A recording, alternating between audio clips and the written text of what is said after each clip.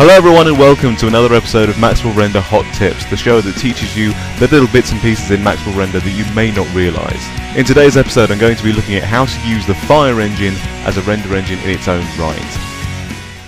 Now this image is from my recent Studio Lighting Techniques in Maxwell Render series, and I'm using it as an example to show the differences between the production render engine in Maxwell Render and the draft engine, otherwise known as the Fire engine. Both these images use exactly the same settings and were both allowed to render for 5 minutes. On the left hand side you've got the production engine, and as you can see it rendered for 5 minutes, it reached an SL of 8.76 in that time, and it had a benchmark of 465.21. On the right hand side you've got the draft render engine. This ran over time slightly, it actually took 5 minutes 12 seconds, but in that time it reached an SL of 10.44. Nearly 2 more sampling levels than the production engine, which would have taken the production engine another 5 minutes. So we're already using half the time to reach the same SL. And the benchmark for the draft image was 899.55, again showing that it's nearly double the production engine. In other words, this is showing that the draft render engine was rendering the scene almost twice as fast as the production engine.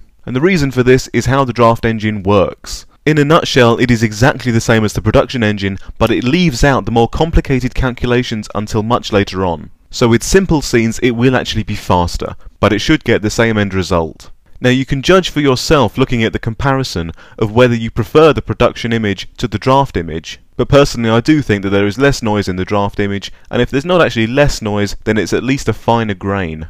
Now which is the one to use will always depend on the user's opinion, as well as the individual image and project itself. But the important thing to remember is, if you need an image nice and quickly, you can use the Fire draft render engine inside Maxwell Render itself. How do you actually activate the draft render engine? Well, I'll show you.